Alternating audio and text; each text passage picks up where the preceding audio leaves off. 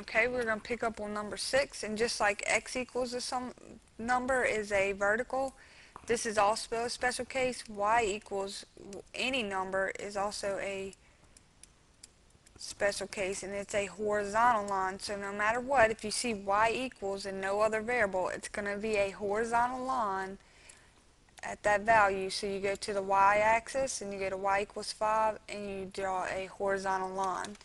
And like we said, if you had to see a visual XY table for this, it says y equals 5, and that's all it tells us. Well, y equals 5 everywhere for every value of y.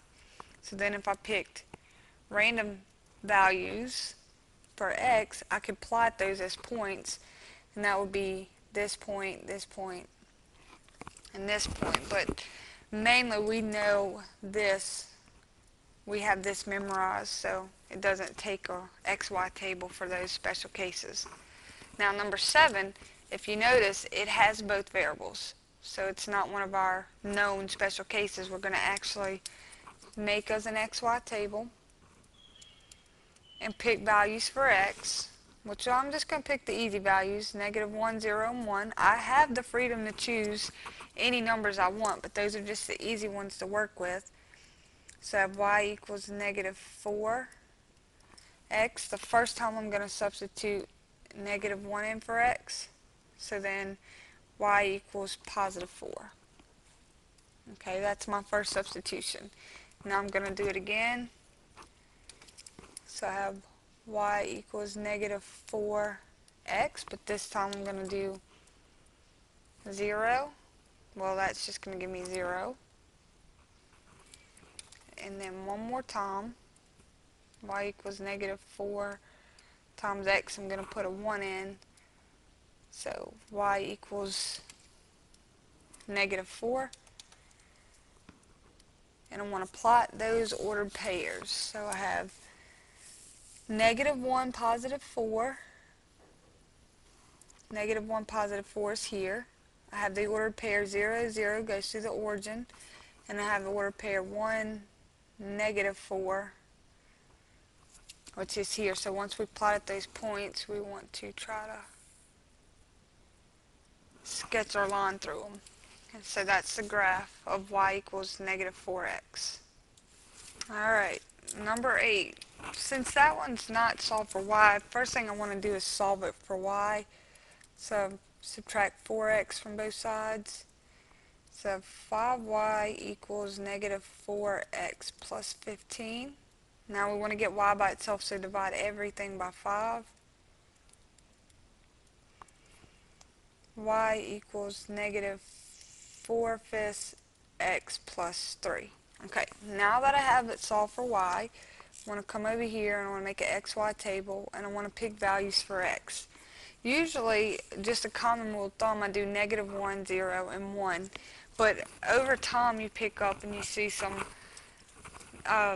things that make it easier for you to solve these problems. Well, I've noticed whenever I solve for y, if I have a fraction in the y, if I use multiples of that fraction of the denominator, where this denominator is a 5, I've realized if I use multiples of 5, I won't have to deal with as many, usually, not every single time, but I usually won't have to deal with as many fractions in my answer, because it's really hard for me to plot fractions over here, especially when the values are really small. So instead of -1, 0, and 1, because I saw that there was a fraction and a 5 in the denominator, I just chose to use factors of that over here. And that's just an option. You don't have to do that. You can use -1, 0, and 1, but you're just going to have different numbers to work with in fractions. So if I take y equals -4/5 x plus 3,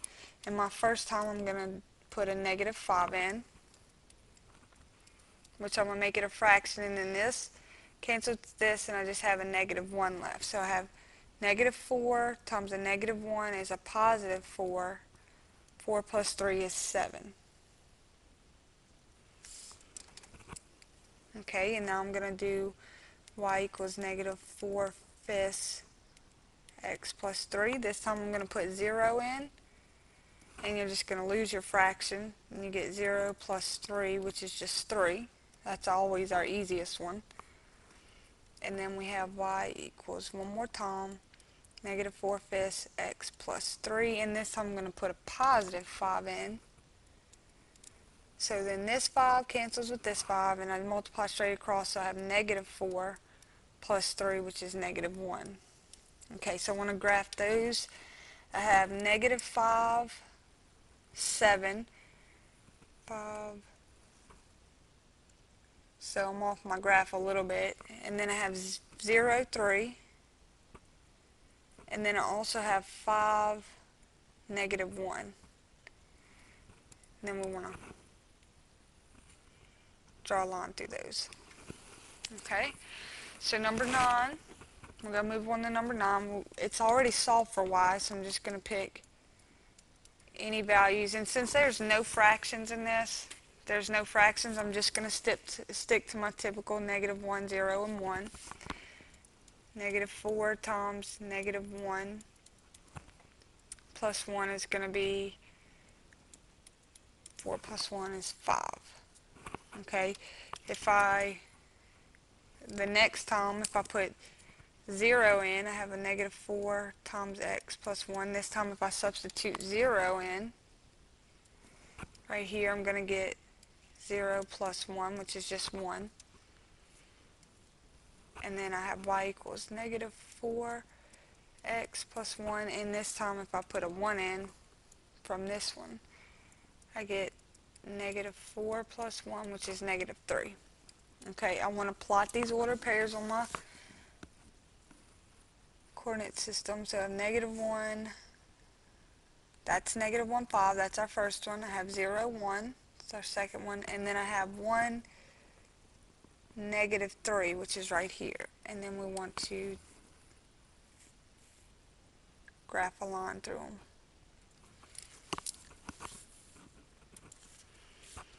And our last problem, we have number 10. It's already solved for y, so I'm just going to go ahead and pick values.